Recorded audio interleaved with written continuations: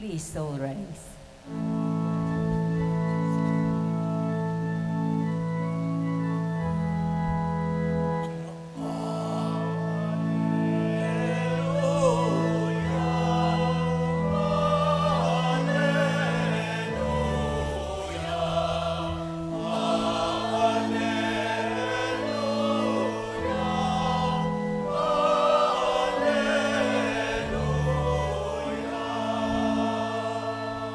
Happy are those who have died in the Lord.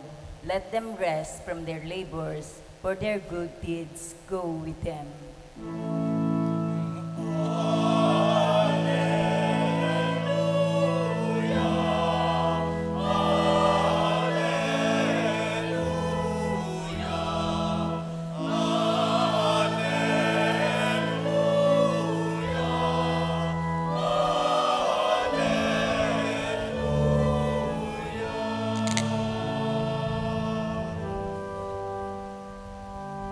The Lord be with you.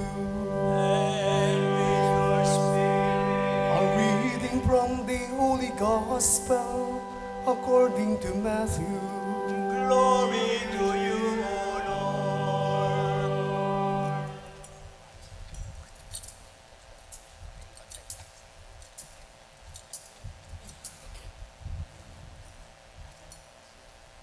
Jesus said to his disciples, "When the Son of Man comes in his glory, and all the angels with him, he will sit on his throne in heavenly glory. All the nations will be gathered before him, and he will separate the people one from another, as a shepherd separates the sheep from the goats. He will put the sheep on his right and the goats on his left. Then the king will say to those on his right, 'Come, you who are blessed by my Father. Take your inheritance, the kingdom prepared for you since the creation of the world. For I was hungry, and you gave me something to eat. I was thirsty, and you gave me something to drink. I was a stranger, and you invited me in. I needed clothes, and you clothed me. I was sick, and you looked after me. I was in prison, and you came to visit me.' Then the righteous will answer him, 'Lord, when did we see you hungry and feed you, or thirsty and give you something to drink? When did we see you a stranger and invite you in, or needing clothes and clothe you? When did we see you sick or in prison and go to visit you?' The king will reply, 'I tell you the truth, whatever you did for one of the least of these brothers of mine, you did it for me.' Then he will say to those on his left, 'Depart from me, you who are cursed, into the eternal fire prepared for the devils and his angels. For I was hungry, and you gave me nothing to eat. I was thirsty, and you gave me nothing to drink. I was a stranger, and you did not invite me in. I needed clothes, and you did not clothe me. I was sick and in prison, and you did not look after me.' They also will answer, 'Lord, when did we see you hungry or thirsty, or a stranger or needing clothes, or sick or in prison, and did not help you?' He will reply, 'I tell you the truth, whatever you did do for one of the least of this, you did not do for me.' Then they will go away to eternal punishment, but the righteous to eternal life." The Gospel of the Lord. Praise to you, Lord Jesus Christ. Please remain standing and make the sign of the cross during the blessing of the gospel.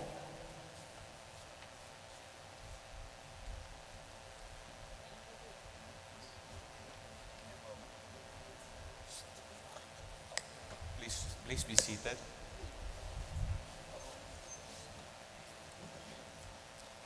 Magandang tanghali po sa ating lahat. Ang bilis po ng panahon, nakaisang taon na. We just could look back last year when our beloved Bishop Francisco San Diego passed away. And now, after 1 year, we find ourselves celebrating the Eucharist to continue thanking the Lord for the gift of eternal life bestowed upon Him. Just a short reflection in this celebration, knowing that we come together, break the word and break the bread, and realize how we have also Bishop San Diego watching over us. Sinasabi ko nga po, pag merong pumapanaw, may namamatay na mahal sa buhay, siya na ang ating Anghel de la Guardia din. Watching over us, watching over the Diocese of Pasig, interceding for us, so that indeed we can continue our pilgrimage of faith to the eternal kingdom. I recall when I delivered the homily for the funeral mass of Bishop San Diego, I identified 3 important characteristics about him: his boldness, his baldness, and his bigness. The bold, the bald, and the big, beautiful, the bold, the bald, and the big Bishop San Diego. And you know, now, as we come together after 1 year, I was thinking, what is the context of dying and rising, and the message still of Bishop San Diego to us? Let's start with the context of death. All around you, we hear the talk about extrajudicial killings. It is a hot topic, isn't it? We hear in the news people getting killed for whatever reason, right and left. And then we know that just yesterday in Italy and in Myanmar, the earthquake that killed people and still suffering people who are in the rubble and injured. Death is really scary. But then when we look at the gospel, this parable of the kingdom of God, when death comes at the door, here we are, the Lord asking us, have you been good? Have you lived out your life to the full? Then you can truly enter the kingdom. That's why I feel that in thanksgiving for this 1 year of coming home of Bishop San Diego, there is still a challenge for all of us. Because when we are at death's door, we are accountable to how we have lived our life in this world. And I have realized that given the human frailties, even the sinfulness of Bishop San Diego, he taught us 3 words to live by. Dun sa homily ko last year, 3 B, ngayon 3 S. Ano po yun? What it means to become a steward, what it means to become a servant, and what it means to become a shepherd. First, Bishop San Diego was the steward of the gift of vocation to serve God.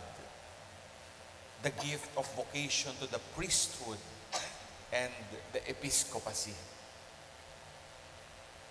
When you're given a vocation, you must make sure from the moment you live your life in this world until your death, you take care of it. It is simply borrowed. That's why we ask ourselves, as Bishop San Diego was a faithful steward of what he received, the many blessings of life, of his vocation, how are we also? Because that will be asked of us.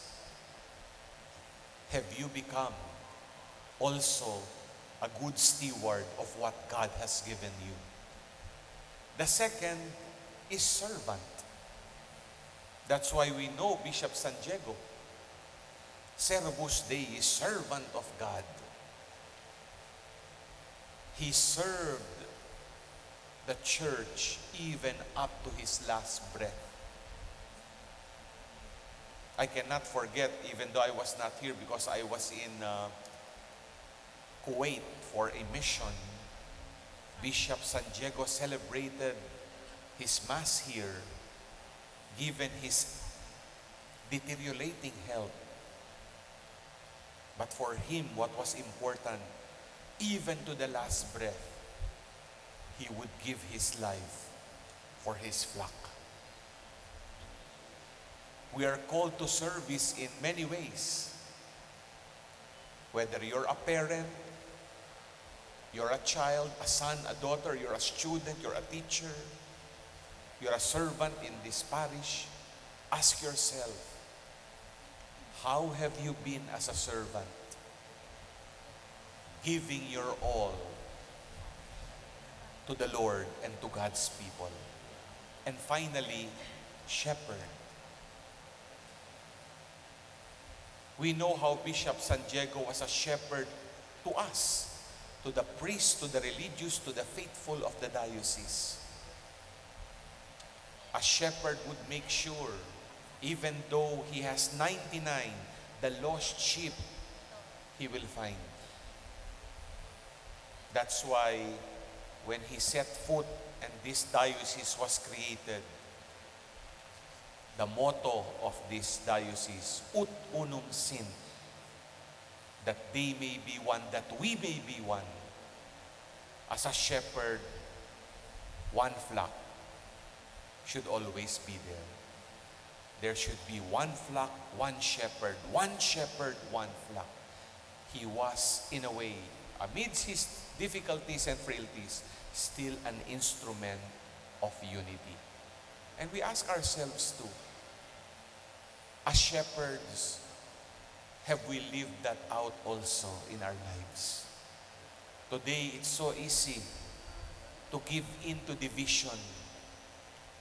Yung hidwaan, pag-aaway, paghihiwalay. Let us always work for healing and reconciliation.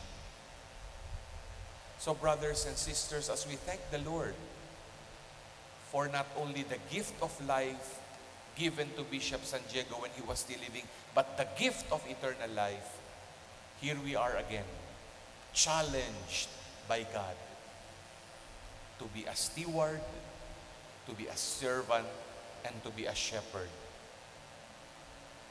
Our hope is when we are before the Lord and He asks us, have you given drink to the thirsty, food to the hungry? Have you clothed the naked, offered home for those who have no shelter? Have you visited those in prison, even the elderly? Have you shown love as a steward, as a servant, as a shepherd? We can honestly say, yes, Lord, I have done it. And the Lord will tell us, like He told Bishop San Diego, welcome to my kingdom.